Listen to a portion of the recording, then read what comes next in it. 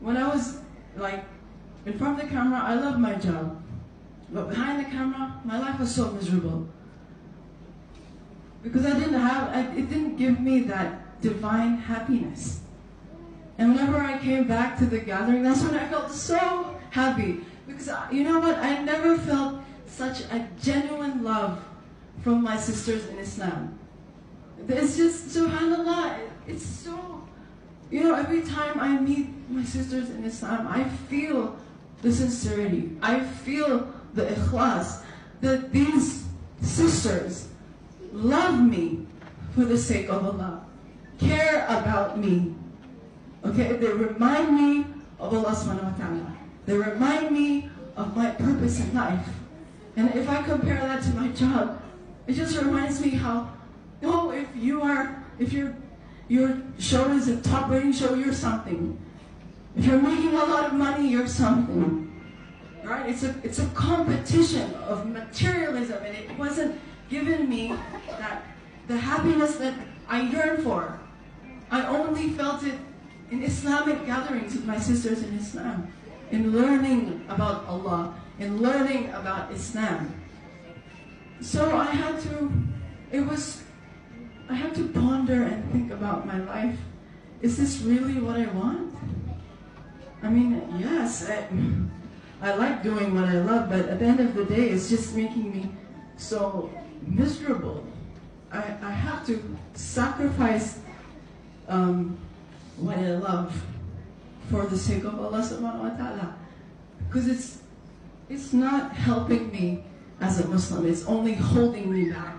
And it's not making me happy. Okay, it's making me miserable. And it's an unhealthy lifestyle. Okay, because you can divide the body and spirit into two types. All right, our body, we need food to be able to nourish us, to be able to give us the energy to go through the day, right? And it's the same with our soul, with our heart. We need to fill it with God. We need to fill it with Allah subhanahu wa ta'ala. And if we don't feel this, we will become like walking dead zombies. We will become a lost soul. That's why whenever I talk about what Islam is to me and what the Quran is to me, I always say, whenever I have the Quran in my hand, it's like my compass, my direction in my life.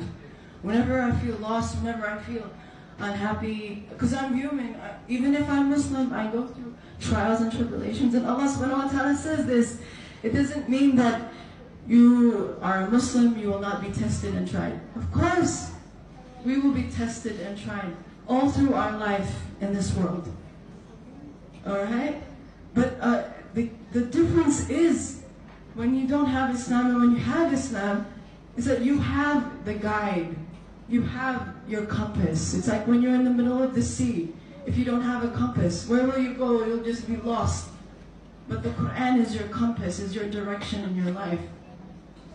And we need Allah, we need Quran. And by getting closer to Allah, we need to continuously read the Quran.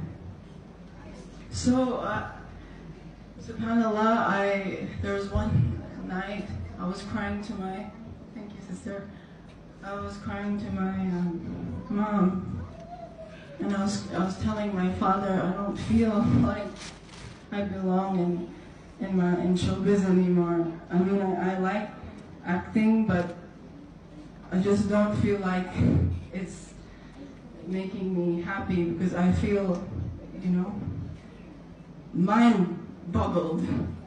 My mind is like, I don't know what to do. Should I leave? Or, I mean, I'm happy with, I'm happy in Islamic gatherings, but at the same time, I'm happy in front of the camera, but upset behind the camera. Like, what should I do? And then my mom and dad were like, it's up to you. It's your choice. You know what's best for you. and always choose the path of what happiness, what makes you happy. So I did my salah and I prayed so hard, and I told my father that I wanted to go for Hajj. And subhanAllah, it's a very interesting story. I remember it very clearly.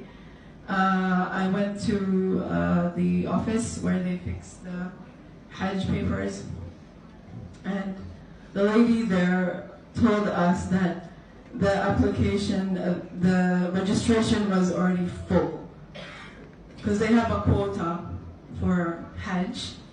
And I felt so upset. I was so sad. But subhanAllah, there was like the director of the office, the head of the office, and she got my application and she said, "Don't worry, we'll find a way for you." And subhanAllah, our application was filed. And subhanAllah, after a few days, we got, our application was sent, was lodged, and we got a place. Allahu Akbar. And so I went to do my medical, I had my injection, and then flew there. And subhanAllah, it's such a beautiful, divine feeling that I felt when I was just on the bus reciting Labbaik Allahumma Labbaik. Like my heart was beating so fast. Yes, I'm going to see the Kaaba. I'm going to walk in the same place that the prophets walked. So, and subhanAllah, we were in the Prophet's, we went inside the Prophet's masjid, and I was just in tears. And I wasn't looking around like this. I was looking at my feet. I was just, oh, Prophet Muhammad used to walk here. I can't believe I'm here, subhanAllah. And I was so upset because for personal reasons I couldn't go inside the masjid, but my companions that were with me, when they came out, they were crying. They were crying. And I was like, so how was it? And they were speechless. They were like, oh no, they were just crying and crying and crying. SubhanAllah, we can't explain to you the way we feel. And I said, oh, Ya Allah, invite me again so I can enter your Holy Prophet's masjid, inshallah. And then we made our way to Mecca. And then when I saw the Kaaba, oh, subhanAllah, it was, even me, I couldn't even explain the way I felt. I just cried. It's such an amazing, amazing feeling. And when you look around, the people there, Chinese, African, white, black, everybody of all different races, rich, poor, all kinds of people, there just to worship Allah subhanahu wa ta'ala. And if you look at the men, they're just wearing I'm not sure if is it called ikram? Yeah, they're just wearing ikram.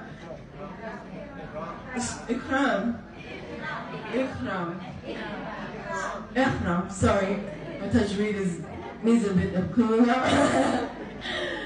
And so, yeah, it was amazing, amazing. Everybody there, rich, poor, no matter what race, all there to worship the one and only God. And this, the religion the only religion that I see this with my own eyes. And it was just so overwhelmed and so happy. I can't even, it's not even, happy can't even explain the way I felt. SubhanAllah. Inshallah, may Allah invite all of us for Hajj, inshallah. And you know, you don't have to be old to do Hajj. If you have the means, go. Young or old, don't wait. SubhanAllah. It's an experience that you will never regret, and subhanAllah, you will never, never, never forget. And when you're there, you don't want to leave anymore. You just want to stay. SubhanAllah. So, now I've been a Muslim for 6 years, subhanAllah. And Allah gave me a wonderful husband who has been such a blessing in my life. Because he's not only a husband, that he always reminds me of Islam, of Allah, always encouraged me to seek knowledge, and always shares his knowledge. And that's the most important thing, you know. You need someone on the same level as you to remind you of Allah and to go through life, through this journey, because this world is temporary, right? We're just passing by here. Our final abode is akhirah. SubhanAllah.